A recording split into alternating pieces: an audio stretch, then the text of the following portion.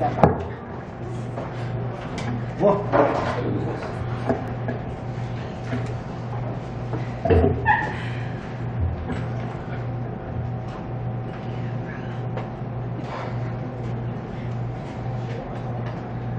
The life of a desert is a storyboard for the sun. As I kiss the earth before night creeps around me, the Ocotillo reaches for rainfall and its arms steady to capture a cloud. I've met archers who bend mesquite branches, shooting for more than blood from cloudy veins. They aim for thunderheads, aim to kill till there is nothing left. I've met clouds who are unafraid of these hunters, spitting back at them storms, heavy with anger and contempt. They burst with tears falling from the sky like bullet shells, finding the way to the ground. The Ocotillo is witness to this awe.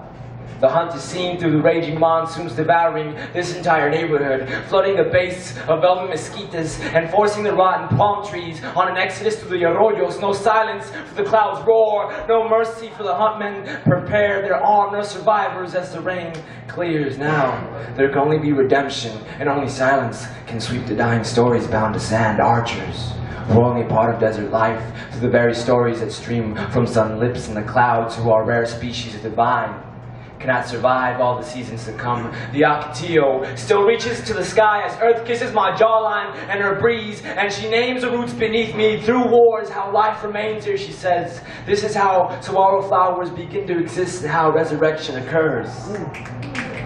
Bows buried beneath stone and stems that twist and bend through the rocks, trying to get their own piece of sunlight. And living in this desert where a kiss can quench more than just thirst, this is a truth long told. As I stand with the Ocotillo, both of us in this neighborhood are residents on this earth.